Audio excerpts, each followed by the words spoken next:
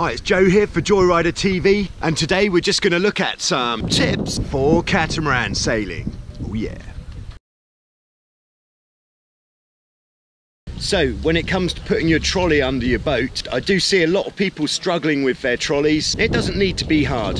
You can do this very easily with one person. So what we're doing is using the foot.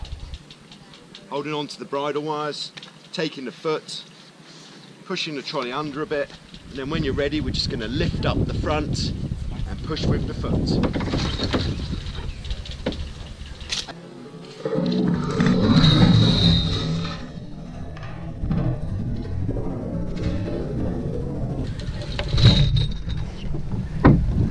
Finish off by pushing with the foot and holding on to the dolphin striker, or if you're not this far back, you could hold on to the jib sheets and push with the foot.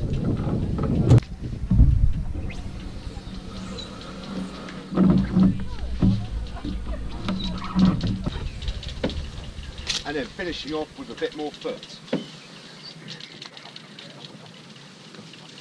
Easy. And then pulling the trolley out, we have quite a long rope tied to each end of the trolley, so we'll take these like this, making sure we've got them at an even length so both are tight, and then we could just push up slightly on the front. I'll just wrap that around my hand for a bit of purchase, and then we can pull the trolley out like this.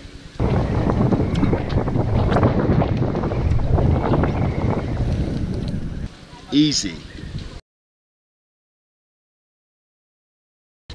Okay, so if you ever find it hard getting your mainsail up, there are a few things that you can do to make it easier to get your mainsail up. The first one is to reduce the friction. What you need to do is make sure that your sail and your mast and the wind is all in a straight line.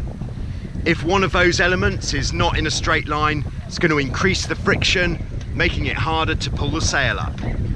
If the boat isn't perfectly into the wind, we can rotate the mast so that the mast and the sail and the wind are all in line, thus reducing the friction, making it easier to get your sail up.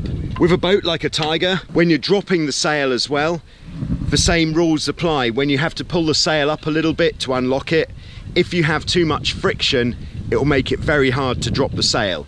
The next thing you could do, this is for a Tiger or something similar, is it is traditional to pull the sail up using the halyard from the bottom, but this little plastic wheel at the bottom of the mast does wear and it can cause more friction.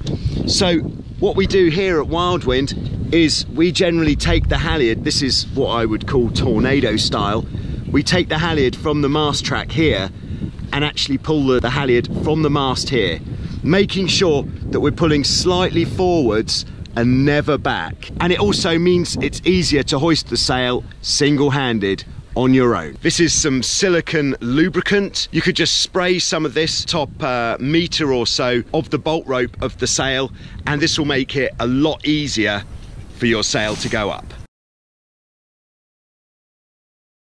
So this is the final tip for this video. You can replace the shackle on your top main sheet block with a snap shackle like this, and this makes it super quick to release your main sheet. If you should ever need to release your main sheet, like when you're rigging or de-rigging the boat, if you're coming into the slipway, or if you just need to release your main sheet from the boom, then all you do is you pull this part, that releases this, and there we go. We use these all the time on all of our catamarans at Wildwind, so there's absolutely no question whether they're strong enough. We've never had one break, and they're so quick and easy to use. The only time when you wouldn't want to use a snap shackle would be if you're racing a Hobie 16, as it would mean that you may not be able to sheet in enough. There we go. I hope you have found these tips useful. If there's any other tips that anybody would like to know about any part of the Hobie or general catamaran sailing experience, do let me know in the comments below. Please like and subscribe if you haven't yet subscribed to the channel, and there'll be more coming soon. But right now, the wind is not good for sailing, so we're just waiting for that to change.